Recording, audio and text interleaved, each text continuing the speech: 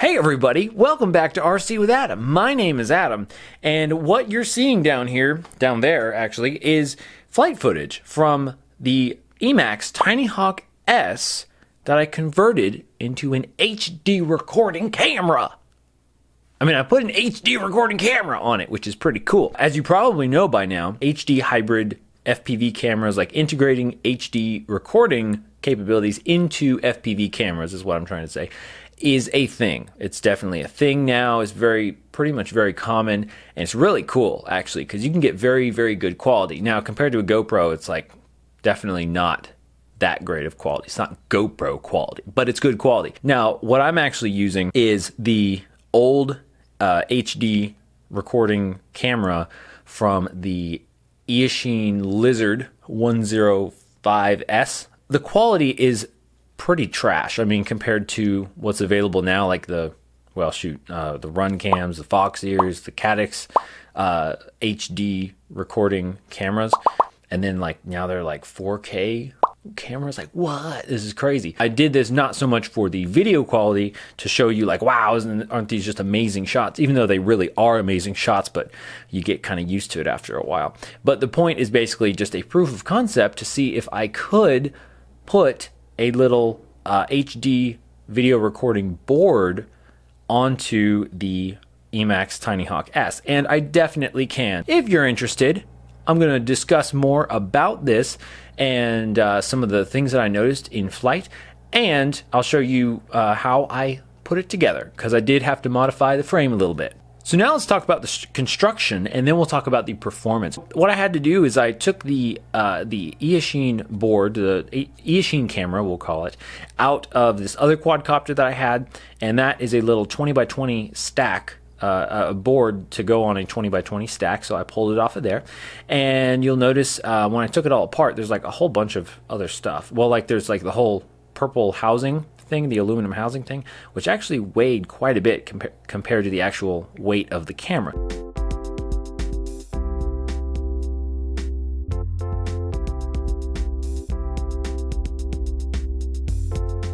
And then I took apart the Emax, and then I unsoldered a few things, soldered a few things back together.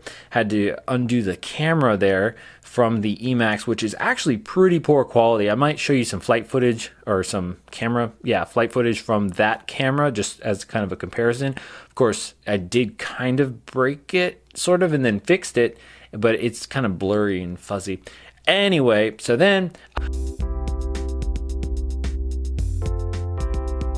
I was going to put the board on the bottom and kind of stack it kind of underneath the battery plate. Turns out that the mounting holes that are closest together on the TinyHawk S board are actually not the same size as like a 20 by 20 stack diagonal mounting hole. So that's what I thought that it would be, but it turns out it wasn't. So I wasn't able to integrate it on the bottom there, and it turns out that like I would have had to do some other stuff and get some longer screws, and these are super tiny screws, so I didn't have any. So anyway, basically I did like the super hodgepodge method, and I just made a little backpack for it. And actually I didn't even make a backpack for it. I just taped it on with some good old-fashioned electrical tape, because that just is the most professional thing that I could possibly do. And I just taped the camera in place. But it works quite well actually, and it's pretty durable.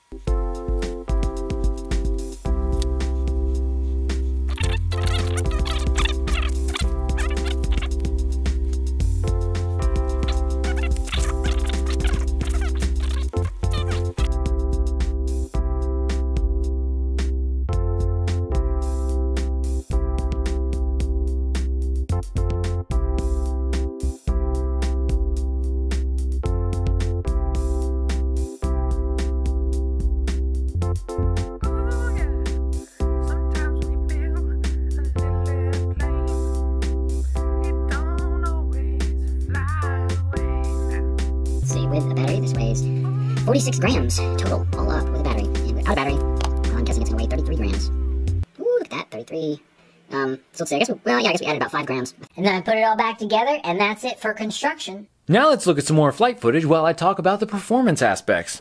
So we did add a little bit of weight, but not very much weight, like hardly at all. But one thing I did notice is that it seems like the battery does not last as long, and we don't quite have the same, it's not quite as much power, I feel like. Like there's just something, it just doesn't fly as good as it used to. And I think that part of that could be because we added a little bit of extra weight. Also, we did kind of mess around kind of the aerodynamics, I suppose, of it a little bit. I didn't really block the inlet to the rear motors very much, but it could still kind of mess with it maybe. The other thing I noticed is, well, just lately, and this is probably because I crashed it or something, I may need to recalibrate the gyros, but it has been flying not as smoothly as it has been in the past. But I mean, that's understandable. I'm still in the original pair of propellers. They have not come off.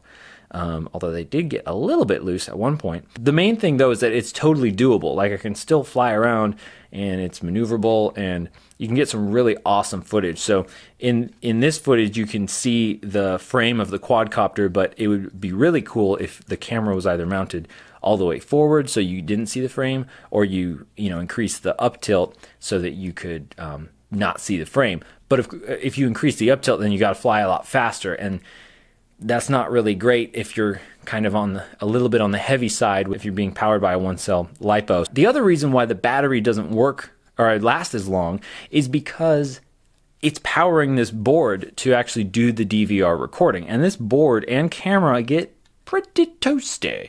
They get kind of warm, which means that there's a bunch of electricity going through there. So that's definitely another reason. I feel like, honestly, it's probably cut the flight time by like a third. I probably could have gotten like 3 minutes flight time before just cruising around, and now it's like maybe 2. And also though, I have had these batteries for a little while, and some of the batteries I have drained a little bit too much because I was having a little bit too much fun, you know what I mean? And then you don't pay attention to the battery voltage, and then it goes flat, and then you puff the battery. And so I do have at least one battery that's kind of puffy. I need to order some more batteries, man, because this thing is just too fun to quit flying. In summary, proof of concept successful. If I can just get a nice camera on there and board, maybe like that Runcam Nano. I would like a bigger version because I think it'd be better to have a bigger lens and a bigger sensor.